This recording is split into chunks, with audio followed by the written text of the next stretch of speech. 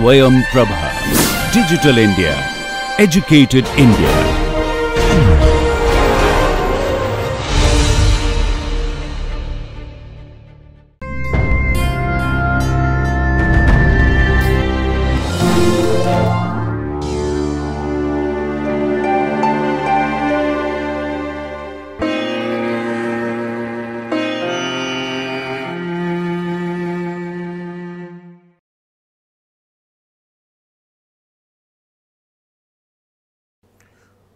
Good morning everybody. Today I am going to talk about pharmacokinetics, how the drug is absorbed and distributed. So, this is a basic lecture. So, I will be dealing with example. Now, when you talk about that how the drug movement take place in the body. Now, if you see that moment you say pharmacokinetic, how the drug absorb, distribute, metabolize, then eliminated. So, you commonly call it ADME. Now, once you say ADME, it is refer it to the body does to the drug. That means, there are 4 processes of pharmacokinetic. When the drug is given orally, for example, it absorb, it distribute in the body to the different compartment, because hypothetically we divide the body into central compartment, peripheral compartment. So, you can hypothetically call as a single compartment or multi compartment depending on the behavior of the drug. Then the drug, once it absorbed, it metabolizes in the liver, or there could be fast pass metabolism. Then it goes to the systemic circulation, then it is eliminated from the body in a form of urine or in the sweat. So, there are different elimination take place, but major elimination through the urine. Now, to understand this process, like we employ the PK principle, and that increase the therapeutic success. Basically, when you give the drug, that how much it absorb bioavailability and how much you get that response, because you have to also see that whether this drug is tolerable, because you have to look at that ADR profile also, adverse event. So, basically drug, you give the drug, it is absorbed, it is distributed in the body and it is metabolized and it is eliminated, and ultimately you see the effect of therapeutic success. Now, if you look at the drug transportation, the drug molecule, as you know that cell membrane is a lipid bilayers with the hydrocarbon. So, there are various processes how the drug is distributed in the body. One is by passive diffusion, or another one is carrier mediated mechanism, like we have an example of active transport. You can take an example of decoxing, like sodium, it is acting through the sodium ATPase pathway, or you can have a facilitated transport. So, there are different transporter are there, so that drug is movement is take place with the transporter or with the protein.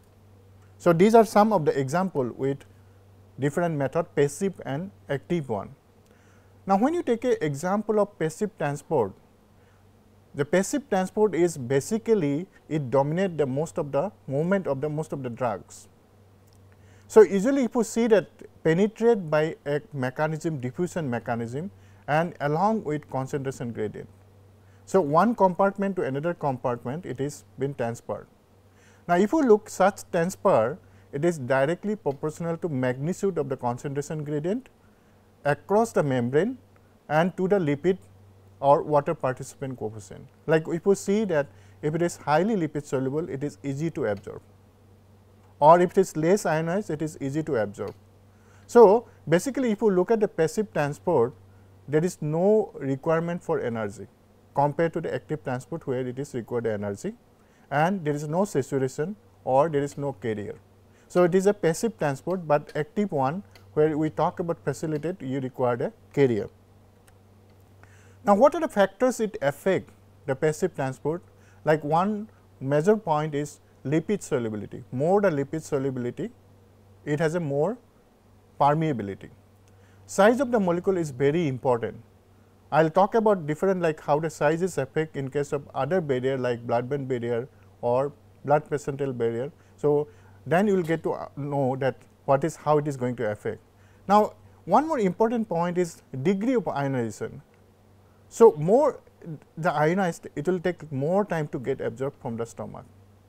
Now, important factor is if you talk about the pH, as you know that in stomach when you give the drug orally, there is a release of hydrochloric acid where pH is 0.8. But if you see other enzyme altogether, gastric peptide juice, it is pH is around 1.4. So, if you give a acidic drug, it will be more absorbed in the acidic environment. But moment you come to intestine, there is a alkaline environment. So, it will be more ionized. So, drug like aspirin will be more absorbed into the stomach because pH is around 1.4. But another point is polarity is also important. So, I will describe in detail the polarity one. Now, look at the example of unionized, low polarity or high lipid solubility. So, in that case, if you see that if it is unionized or low polarity or high lipid solubility, definitely it can easily pass through the membrane, cell membrane, because it is a lipid bilayer. But in case of ionized wine, it is going to take time, high polarity or if it is low lipid solubility. So, it is going to difficult to penetrate the membrane. So, that is the reason there is, if it is a drug which is less absorbed, so you make it a different preparation also. Now, as I already said that pH is very important, and altogether if you see the gastric juice pH is 1.4. So, most of the drug which is weak acid and weak base, it is going to affect with the pH, but in case of ionized, if it is more ionized, it markedly reduce the ability to cross the membrane, cell membrane. So, the degree of ionized is determined by surrounding pH and pK. So, if you take an example of this, that how you explain the pH equal to pK log the drug which is ionized and divided by ionized drug. So, if you look at this formula, then you will get to understand that how it is going to affect the factors. I am talking about ionization and also pH. You will get to know that how it is. Suppose the pK is numerically, it is equal to pH when the drug is 50% is ionized. So, you can make a balance that you can hypothetically think that if you give the drug, what is this, is it acid stable or acidic drug or basic nature. Looking at that, you can hypothetically think that how much it will be absorbed in the stomach or it is in the intestine. Now, as I repeatedly saying that acidic drug are reabsorbed are largely unionized in the stomach and it is absorbed faster because of the pH is suitable. But while the basic drug, it is once it goes to the intestine because there is an alkaline environment. So, it is absorbed more. So, if you take an example of aspirin, it is basically acetyl salicylic acid. So, this is a acid drug is absorbed from the stomach, but once the acidic drug are excreted faster in alkaline urine and basic drug are excreted in acidic urine. So, you can think of that formula and you can think of that how different acidic drug or basic drug can absorb and looking at the excretion with pH and polarity. Now, once we describe about the passive absorption, now look at the carrier mediated transport. Now, as I said that passive and active one, now moment you say carrier mediated transport, it is basically a protein in plasma membrane that help in transportation of many of these drugs in a physiological solute.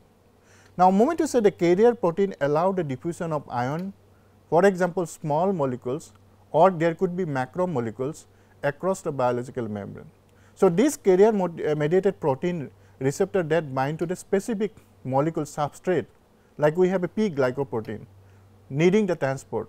So, many of these we have, like for example, epilepsy, there is a drug resistant epilepsy, and you can also describe that why the drug is not available because of this mechanism, passive mediated transport. Now, transported are also bind to the binding site, like for example, if you give the movement of the drug, it is by facilitated transport like equilibrate, not requiring the energy, like for example, we compare with the active transport. So, these protein are mediated by transmembrane movement of the drug that can have a, you can have the targeted drug action that it is acting through this protein or carrier mediated transportation. Now, another example of drug transportation is facilitated diffusion. So, this is basically a driving force of electrochemical gradient to the transported solute, and what it does is these are the carrier that can facilitate the solute movement out of the cell, and it does not require the energy also, and this is basically a carrier protein. It is highly selective with endogenous solute of the drug. So, you can take an example of, like suppose you give a metformin with thiamine. So, it is one of the example that you can explain to, that is it is absorbed through facilitated diffusion mechanism. Now, if I want to make it more simple, as I said that we describe passive and another is active one. Now, if you take a simple diffusion, like suppose this is a bilayer, lipid bilayers, and these are the drug particle, it is going across the membrane through the simple diffusion mechanism. The particles are crossing the lipid bilayer. Now, if you take an example of facilitated diffusion, you can see there are some protein or there are some protein carriers are there. So, along with the drug particle which is going across the membrane with the help of protein carrier. So, this is one example that you have a simple diffusion where it is through the diffusion particle it is going across the membrane, but there is a facilitated where it is required a protein carrier to cross the membrane. Now, coming back to the active transport, I have given the example of digoxin.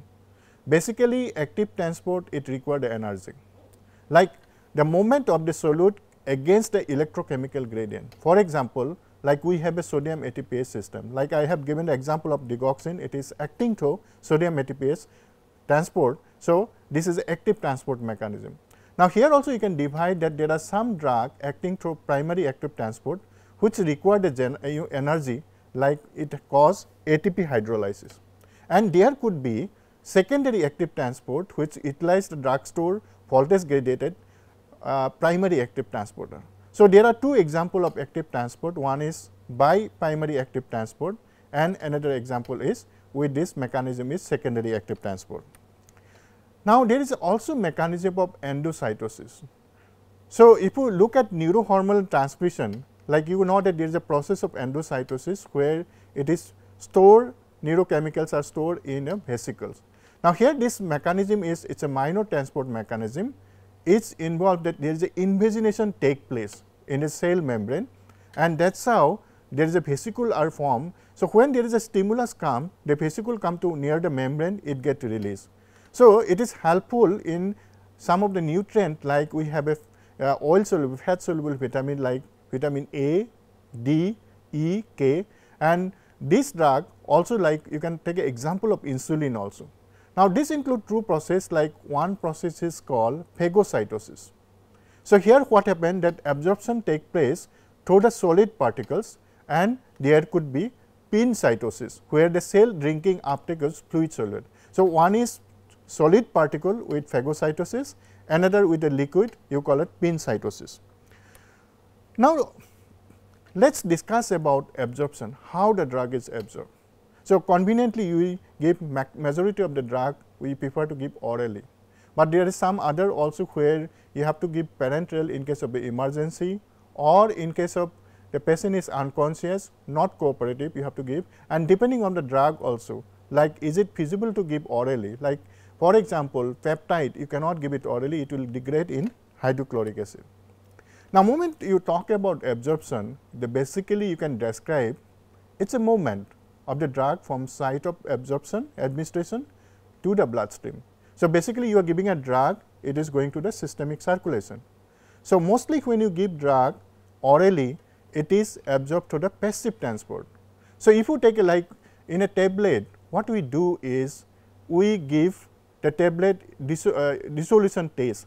So, basically you want to see that when you give it orally, how much time to solubilize with hydrochloric acid, how much time it will going to take for the absorption. So, if you take an example of solid dosage form, so absorption first required a dissolution, where normally in vitro study the pharmaceutical industry does it, any tablet, any capsules or any of this control preparation.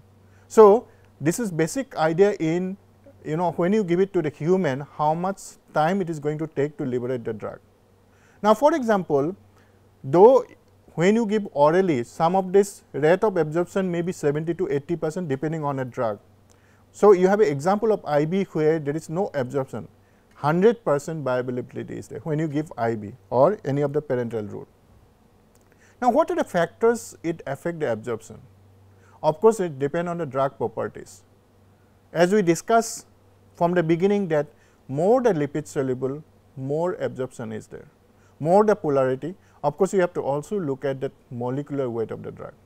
So, any of this area site of absorption is more if there is highly vascular, or you have to also look at the total surface it is available for absorption.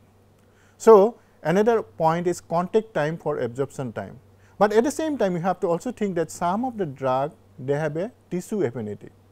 Like for example, if you give iodine, it is going to go to thyroid because it has a special affinity to thyroid tissue, and route of administration is also important. So, moment you give orally, it is going to take time, but if you want to have immediate action, definitely you have to go for intramuscular or intravenous or any of the parenteral unit you can select. Now, let us discuss about the route of administration. So, more convenient use of any medicine is giving orally.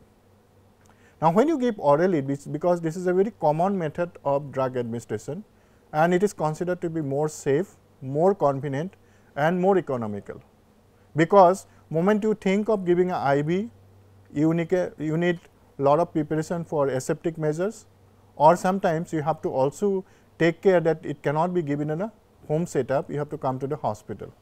So, oral administration it required a surface area of the stomach which is relatively small, but otherwise if you see the mucus layer cover the gastric epithelium, absorption is slower in a acidic drug, and also it is depend on the villi of upper intestine provide, and basically if you see that it is extremely large area and presence of food, because anytime we talk about the absorption, some drug we prefer to advise that can you take it in empty stomach, like you have rifampicin, we advise to take it in empty stomach, but many drug we advise the patient that you take food then only you take this medicine, because some of the drug like NSAIDs it causes gastritis. So, you have to also see that whenever you give oral administration, is it clinically it is interfered with absorption. There could be drug food interaction, or there could be drug drug interaction, or there could be interaction with other cofactors. So, you have to think that is it going to interact with the food or is it only with the drug. So, you have to think of if there is a interaction with the food, definitely you have to take in an empty stomach, for example, rifampicin. Second thing is, once the drug is given, it is going to go for a absorption, then it is metabolism. But many drug, if you see that there could be fast pass metabolism, like metabolism of the drug during the passage of site of absorption. Some of the people they have a very high fast pass metabolism, so action is less. So, that also before it reaches the systemic circulation, it is been metabolized at the site of absorption. So, this can be avoided by, so those drugs which have a high fast pass metabolism and it can be given by sublingual, like we give a nitrate tablet in case of a MI, because it is it need to be have an immediate action, or there could be you can give transdermal or parenteral routes. So, this is in order to avoid the fast pass metabolism. So, it is important to determine the bioavailability. So, any time you see the drug, if it is not bioavailable, so definitely you have to go for other than oral method. If you take this example of this, that you are giving a drug, it is going to the stomach and intestine, from there it is maybe it is metabolized in the intestinal gut, or it is absorbed through the enterohepatic circulation going to the liver. So, ultimately it is going to the systemic circulation. So, you can think that systemic circulation, this is a central compartment, then ultimately it is eliminated through kidney and it is coming with the urine. Now, as you know that in the market we have lot of control preparation now, like if you take an example of rheumatoid arthritis, people used to give NSAID which is control preparation, which is going to go slowly release, so that because all these arthritis patients, like you take example of osteoarthritis, they have a morning stiffness. So, you prefer to give an NSAID which release early in the morning. So, if the patient sleep at 10 o'clock at night, so if he or she take the drug, so drug will be released early in the morning, so that period is covered. So, we have lot of control preparation, thinking sometimes you require the instant release, sometimes you require the slow release, sustained release. So, rate of absorption is depend on the rate of dissolution of GI fluid. So, in this control preparation we have an advantage that reduction frequently, like if the drug is half life is 4 hours, then you prefer to go for a control release. So, you need not have to give frequently, maybe once in a day is sufficient. So, in order to that the compliance is also better, that he can remember that once in a day he has to or she has to take the medicine. Now, maintain the therapeutic effect overnight, as I have given the example of osteoarthritis, and there is a decreased incidence or intensity undesired effect. Some people think that compliance is better, but it is also criticized that there could be dose dumping also with the control release. Now, take an example of parenteral 1. Like as I said that if the drug is having a very fast metabolism, you can think of giving sublingual, you can think of giving transdermal, like there are other method to available is there. Now, in case of sublingual, it is actually protected because it is absorbed, it is has a bypass mechanism, that drug need not have to absorb from intestine or hepatic fast metabolism. So, you can take an example of sublingual nitroglycerin, because when you give sublingually, it is non-ionic form, it has a high lipid solubility, and so there is no fast effect. So, you get an immediate effect like patient having a MI, give the nitroglycerin, there is a potent vasodilator. So, you can take that example of MI with nitroglycerin.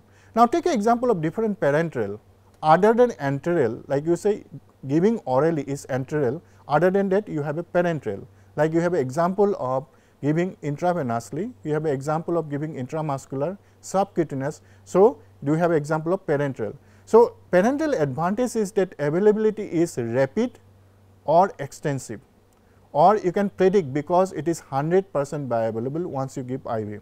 So, it is deliberately accurately whatever dose you wanted to do, because sometimes when you give orally, absorption may be erratic. So, you may get the response you may not get, but in case of IV, it is 100% delivery is there. So, basically you prefer that if you have a patient unconscious, definitely you have to go for a parenteral one, or a patient with having a psychiatric problem not cooperative, definitely you have to go for parenteral, or it is unable to rely, like suppose patient saying that I have taken the medicine, but exactly medicine has not been taken. So, in order to make a compliance, the parenteral is it has been preferred, and of course, it is required a aseptic mechanism for that. Another example of you giving the drug is pulmonary absorption, you giving inhalation. So, basically it is a gaseous and voluntary, like we have lot of intravenous inhalation anesthetic is there.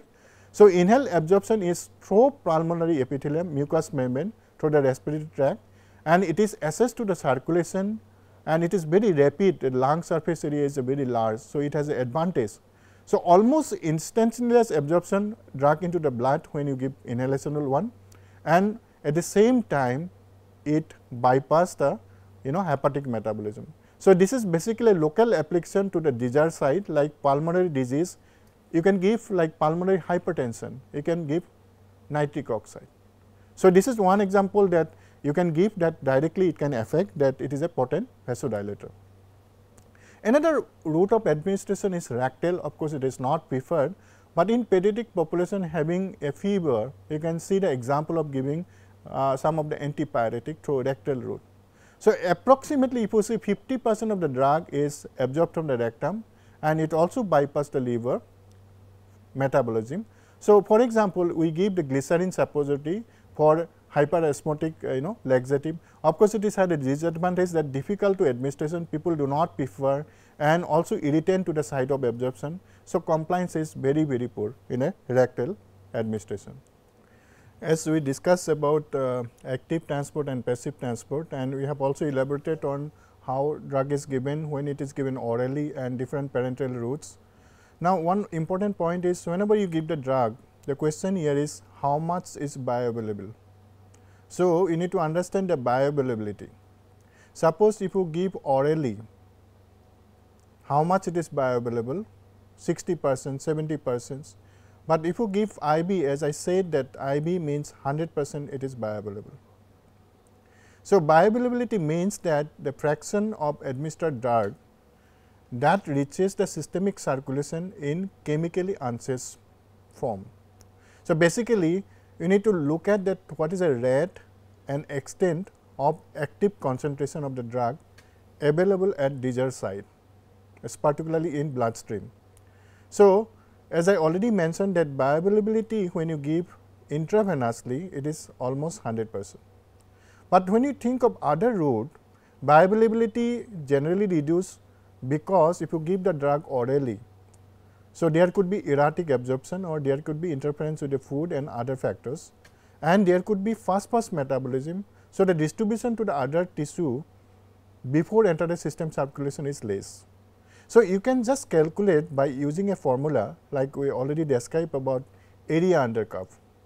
So, if you give orally, so area under curve the root or divided by intravenously you can multiply by 100. So, that will give the exactly that how much is bioavailable is there. Now, when you talk about bioavailable, ultimately it is absorbed and you need to describe the different kinetic profile. So, basically in pharmacology, if you look at the plasma drug concentration and time profile, you can describe that when it is there is a maximum concentration has been achieved, like you get a peak. So, you describe as C max, and the time required to achieve the C max you describe as T max. So, that means the time of the drug that reached the peak concentration. So, it is useful to describe that rate of absorption or onset of time or onset of action. So, when you take a drug, if you look at the C max profile, T max profile, you can describe that how it is been given and what is the onset of time or onset of action. So, another important parameter is area under curve. As I said that you need to look at the C max, you look at T max. So, that give a information about how the drug of absorption, rate of absorption or onset of time or onset of action. But another important parameter is area under curve, that means it is totally integrated area. So, if you look at that AOC, like you can describe that AOC 0 to particular time or AOC to the infinity. So, as the drug is absorbed, metabolized continuously, it is also eliminated. So, you can describe the under plasma level the time profile and it is expressed amount of the drug comes to the systemic circulation. So, that actually indirectly you can describe by looking at the AOC. Now, look at this curve. This particular example, if you see drug has been given orally and as you see that it is achieving the C max with a particular T max. So, you can calculate the AOC with particular time or to the infinity. Now, if you see this graph, then you can describe that what is a part of the absorption phase, then automatically once it is reaching the peak, it is also eliminating. So, you can calculate the T half. As you know that moment you calculate the T half, around 5 to 10 elimination half life, drug is going to eliminate it and almost 99.9%. So, this is one of the example you can describe, but moment you give IB, this part is strictly it will increase, it will reach C max and it will get eliminated like this. So, you can describe about behavior of the drug once it is given, how it is absorbed, how it is distributed and eliminated by this graph. Now, question is come is moment you prescribe the medicine, there are different company they market in a different brand name. So, question is comes is one is bioavailability, but as you know that when the product particular drug it is expired after 20 years. So, any of the company can then market. So, they have to establish the bioequivalence. So, what you understand by bioequivalence? That means two or more similar doses of the same drug. Is it comparable when you give orally to the blood circulation? So, basically bioequivalence you look at different brand preparation or compare to innovator product. About what you look at, is it same relative rate or relative extent of absorption. For example, if you take a two brand preparation like we have a phenytoin. phenytoin is a narrow therapeutic index drug. If you take a trade name of dilatin, or if somebody else market it, then see that is it bioequivalent with innovator product. So, basically parameter you look at in bioequivalence, like in between 80 to 125% of the product with generic. So, if you find this is equivalent, then you make it a bioequivalence. As I said, it is bioavailability you look at, but this is one important parameter. Any of the product which has been marketed, is it bioequivalent with innovator product. Now, once a drug is absorbed, the question is how it is distributed.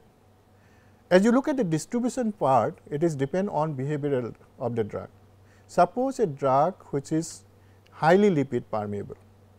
So, definitely it will go to the, as you can hypothetically compare, the body is a single compartment, but more the drug is permeable. Like you take an example of propofol, it is highly lipid permeability is there. So, it is going to go to the central compartment, then it goes to the second compartment in tissue, or maybe it is going to the third compartment. So, distribution is very fast, but some of the drug which is highly lipid, it is not lipid permeable, highly protein bound, definitely it will be restricted to central compartment. Now, look at this, some of the factors which interfere with the distribution. As you know that process of drug getting distributed to the tissue, or you mean to say that it get access to the blood, that is you consider as a central compartment, which the concentration gradient being directed to the plasma and tissue. So, the factor it depend is, one is lipid solubility of the drug, second point is how much it ionize at physiological pH, and also important point is how much it is binding to plasma protein. As you know that one of this, any drug which is highly protein bound, it will be restricted to the central compartment. Now, another example I had given is, there is also important point is if the drug has tissue affinity. I had given example of iodine to the thyroid tissue, and another important factor is blood flow, vascularity. More it is vascular, definitely more amount of drug will be accumulated in that tissue. So, there are so many factors it is interfere with drug having a solubility, lipid solubility, ionization, physiological pH, plasma protein binding, affinity to particular tissue, and also vascularity or to that tissue. That these are important factors you need to look at.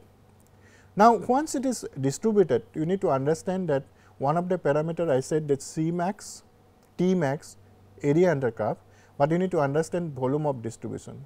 So, if you look at that body, hypothetically 70 kg of body weight, so total volume of the water may be around, when you calculate, is 42 liters. So, in that, so drug is distributed, how much volume of distribution you can calculate. So, volume of distribution is related to amount of the drug in the body to the concentration of the plasma. So, if you look at mathematically that if you describe Vd is volume of distribution, then you can calculate the dose it is been given administered, then you look at the plasma concentration of the ratio. So, this give an indirect evidence that how much drug has been distributed. So, you can calculate, one is apparent volume of distribution, and it can be defined that whatever drug you have given to the volume of fluid, that would accommodate the total amount of the drug in the body at the same concentration as the plasma. So, this give a indirect evidence that what is the apparent volume of distribution of a particular drug. So, it can be called that apparent volume of distribution to all the part of the body equilibrate with the drug do not have equal concentration. For example, if the Vd is more, volume of distribution is more, that means more amount of drug that is in the tissue or less amount of drug is in plasma. So, higher dose can be administered to attain the same plasma, because you get the effect of the drug once the drug is in a free state, it dissociates from plasma protein. So, that means to attain the same plasma concentration, drug having high volume of distribution, then having a low volume of distribution. So, this is one important parameter you can calculate, and you can do it practically when you administer the drug. Now, to make it more simplified, for example, if you look at this figure, suppose if you give the drug of 1000 milligram and it achieve in the blood, if you give the injection 1000 milligram, that this is one of the example with parenteral, how much it will be volume of distribution. So, plasma concentration is around 50 milligram per liters. So, that means you give 1000 milligram and plasma concentration you already know from the plasma estimation, this is 50 milligram per. So, volume of distribution will be approximately 20 liters. So, you can calculate by this formula, it is simple formula with this example. Now, as you know that some of the drug is highly lipid soluble. I have said about so many factors, lipid solubility, ionization, tissue affinity, and if you look at the example that some of the drug and its volume of distribution. Like if I take an example of adalimumab, their volume of distribution is 5 liters. If you take an example of warfarin, volume of distribution is approximately 7 liters. Take an example of very common drug used in the practice is gentamicin, volume of distribution is 16 liters. So, if you look at this broad class, it is a small volume of distribution mainly retained in the blood. But another example, the median level, if you see, take an example of one of the narrow therapeutic index drug, theophylline, and that volume of distribution is 35 liters. Take a very older drug which is not used right now at present is cimetidine, volume of distribution is 140 liters. So, this type of drug where volume of distribution you can make it as a medium, that means it is distributed fairly between blood and tissue. And earlier 3 example we had given, it is mostly restricted into the blood. But another type of drug like for example, digoxin, it is highly distributed. So, if you calculate the distribution is almost 510 liters, doxepin 1600 liters, chloroquine 15,000 liters. So, these are the example where large majority of the drug move out of the blood and the tissue. So, just think of a behavior of drug, looking at all the factors, you can also think that whether it is restricted to the blood or it will be blood and tissue or it will be moved to the tissue including the blood. So, you can calculate the volume of distribution and you can have a fair idea about behavior of the drug. Now, what are the factors? I have mentioned some of the factors that affect the distribution of the drug.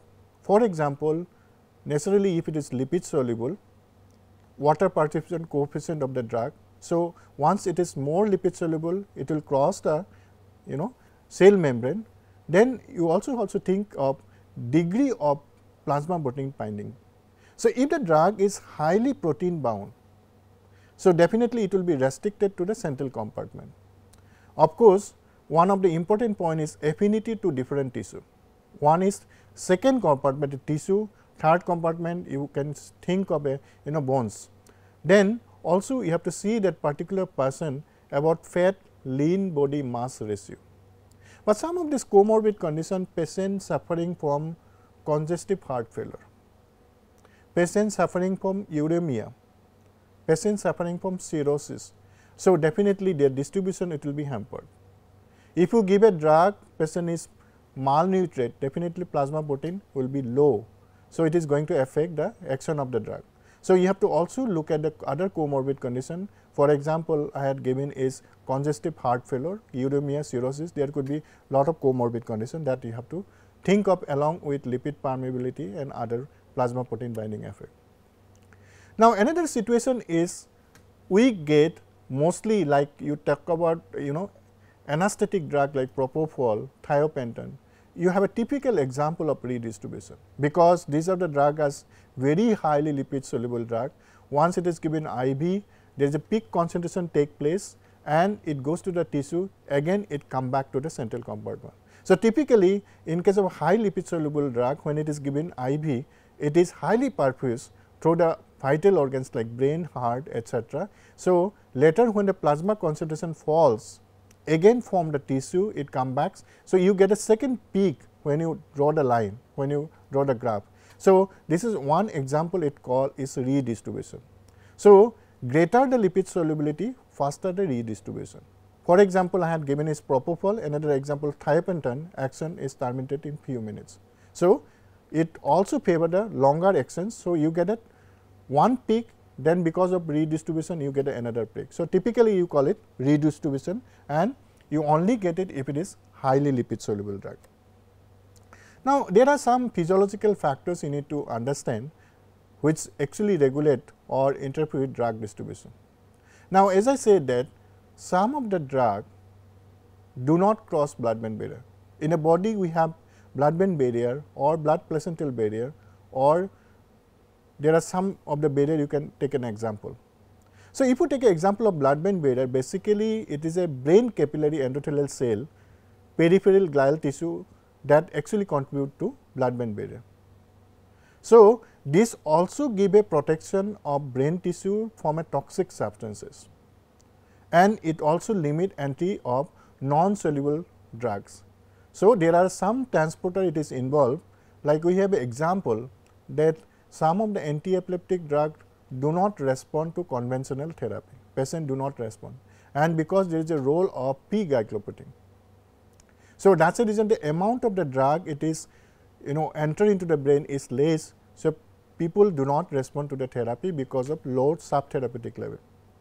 So, in case of the blood-brain barrier, we can take an example that why when you give first generation of antihistaminic, there is a side effect we usually reported is sedation, somnolence. But in case of second generation, it do not cross the blood-brain barrier because these are not lipophilic drug, but earlier first generation these are lipophilic drug. You can also think that any of the drug when you give for sentinel nervous like Alzheimer's, Parkinsonism.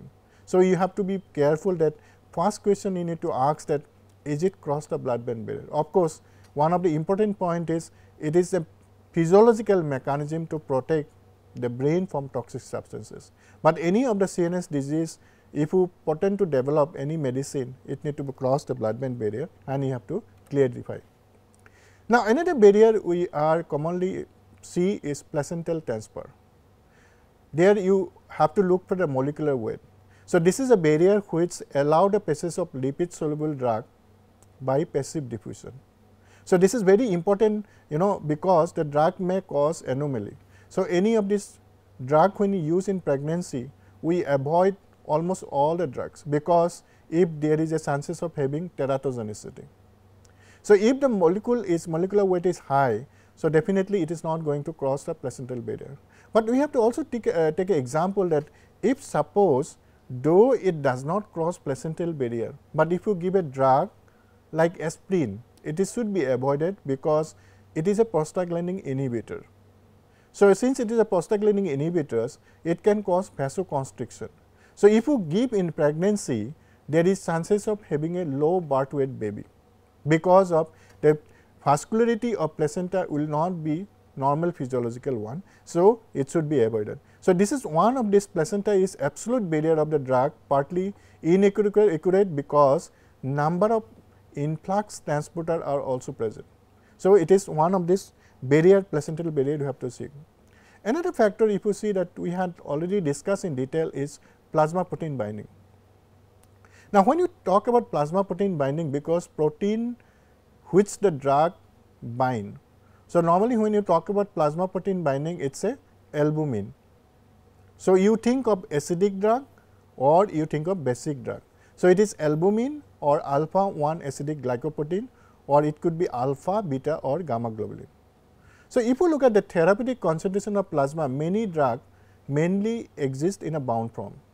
So, you have to see that if it is dissociate, then you call it a free drug, you get an action. So, when it bind slowly it gets dissociated, so you get an action of the drug. So, mostly if you see that plasma protein binding, it is acidic drug. For example, I can give is warfarin, penicillin, sulfonamide, tolbutamide. So, it is bind to albumin. But if you take some of the basic drug which is bind to alpha 1 glycoprotein. So, you can take an example of quinine, imipramine, lignocaine, chlorpromazine, propranolol, you can take several examples. So, depending on the nature of the drug whether it is acidic or basic, it is bind to either albumin or globulin and slowly it get dissociated, you get an action of the drug. So, important thing is plasma protein binding is very important that is what we have to look at, it how much it is affinity to plasma protein. So, if you whole total summarize the thing, that we talk about the kinetic profile, how the drug is absorbed and distributed. So, some of the important point you need to look at that how much it is bound to plasma protein, because that will affect when you calculate the volume of distribution. Then another thing is the bound fraction is not available for actions. So, that means once it is binding to the plasma protein, you get an effect of the drug when it is slowly dissociated, become a free drug. So, if you have a high plasma protein binding, indirectly you get an effect that it is a long acting drug, because it is not metabolized, it is not removed by dialysis. So, in case of a overdose, then also you have to be take care that how you are going to remove the drug by doing a dialysis. So, when you look at the plasma concentration, that means you are looking at a free drug for actions. So, like typically example we give for neurotherapeutic index drug. So, the medicine only act within certain range. So, when you estimate that, that means you are looking at a free drug action. Now, drug which have a bound higher affinity and displaced with a low one, that is also very important. So, the most of the time if we already discussed that acidic drug do not displace the basic drug, and too high plasma protein bound do not displace the other. So, overall if you summarize action of the drug, it is need to be understand that how the drug is absorbed, looking at the route of administration. If you give orally, there are so many cofactors are there, that how much it is bioavailable, or in case of any product you have to look for the bioequivalence. But when you look at bioavailability, you have to also see the factors, that how much it is bioavailable, and that is what we decided go for a parenteral preparation. And in the market there are so many control release preparation is there. So, all these physiological factors, how it is passes through the cell membrane, and in order to get the therapeutic efficacy. So, that need to be remembered, and then only we can understand much better about behavior of the drug. Thank you very much.